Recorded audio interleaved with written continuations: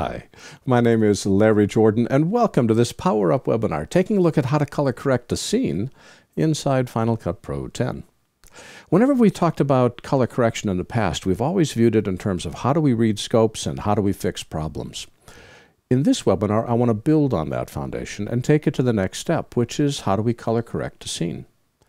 And that involves thinking about what color correction and color grading are and what the scene is about, which is what this webinar is going to cover.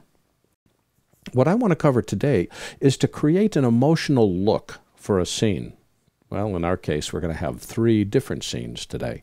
Past webinars have looked at how to fix problem clips. Today, we'll discover how to make the clips in a scene all look as though they were shot at the same time by the same camera. What we want to do is we want to make this look like it was at night. And we want to pick up on this whole idea of binoculars. So let's double-click the project to open it up inside Final Cut and type Shift-Z so we can see all of our clips. There's a total of 5 clips in the scene.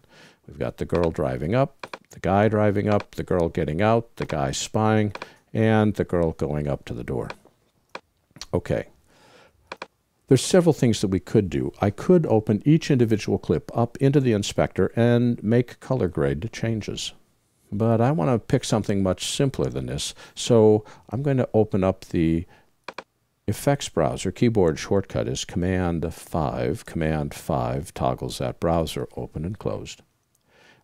Let's do a search for night. And notice that when I do, it shows a day for night color grade and night vision goggles. Well, a couple things. If I grab a filter and drag it on top of a clip, it'll apply that filter to that clip. But if I select all of my clips and I double-click the filter is applied to all the clips that are selected. Notice the orange render bar over the top of all the clips. Okay, now, look what's just happened. It's instantly turned this daytime shot into something that seems much more night-like. Now, the cynical among you will know that you can see a shadow under the car. There is some level of suspension of disbelief, because if this was actually night, and if there were actually no lights out there, we would have a black screen. Stop being so cynical. Anyway, we've got this driving up. Well, now let's just take a look at this. If I take the filter off, and we'll go up to the inspector, keyboard shortcut is Command 4, temporarily turn off the filter, and open our scopes. Command 7 displays our scopes. Look at our white level, right to 100%. Black level down near 0, about 2 or 3% above it. Watch what happens to the white level when I turn the filter on. It clamps the white level to 50%. Although it does make the picture darker, if we look at this and compare it to a real live night scene, which I have here, look at that. That's an actual night scene. Clearly, dark sky, dark river, dark overall, but look at my pixel distribution. There's the dark arc of the sky. But I've got pixels that go all the way up to 100% because the lights are bright, even though the overall pixel values are dark. Nobody would mistake this for a daytime scene. But it's a wide distribution of pixels from pure black to pure white and everywhere in between. This is why this day for night filter can be so tricky, because I've cut myself off from 50% of the white value. I'll never have any punch. It's going to be dark. It'll get away with pretending to be shot at night, but it wasn't actually shot at night. I just want to point out the differences that we can see clearly on the scope. And there's our guy rolling in. And there's our girl getting out. And then the spy. And what's he holding? He's got some binoculars. Well, let's pick up on this binocular look. Go to the next scene. And rather than have it look like it's just a regular scene, let's drop in some night vision goggles. Except that implies some pretty high-tech night vision. And all he's got is a cheap pair of binoculars. So what I did is I right mouse clicked on this filter. I said, open a copy in motion. I opened this filter in motion, took out the green effect, saved it. In this case, I saved it in a category called Larry, and I called it binoculars.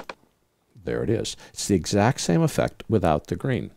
So I'm going to get rid of the green. I'm going to highlight it, go to the inspector, click on the night vision, hit the delete key, make that disappear. Click, hold, and drag the new filter in, and it loads the binoculars.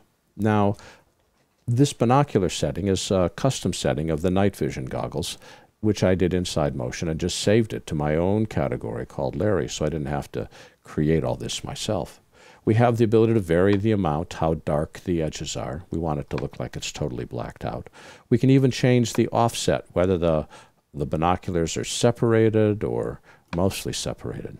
We can change position. There's a bunch of settings you could use, but I want to make this look like he is spying on her. The cool thing about using a look is I don't have to understand anything about the color board. I don't have to understand anything about how color grading works. I just simply pick a look that looks good and drop it on.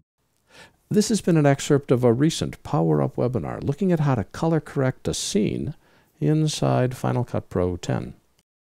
If you need to stretch your training dollars, the subscription membership to our video training library saves you money. You can access all of our videos for a low monthly price of only $19.99.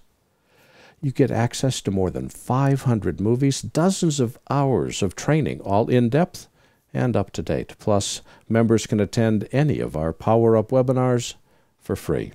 Our training covers both Apple and Adobe software. We update it every week, and for more information, visit larryjordan.biz/subscriptions.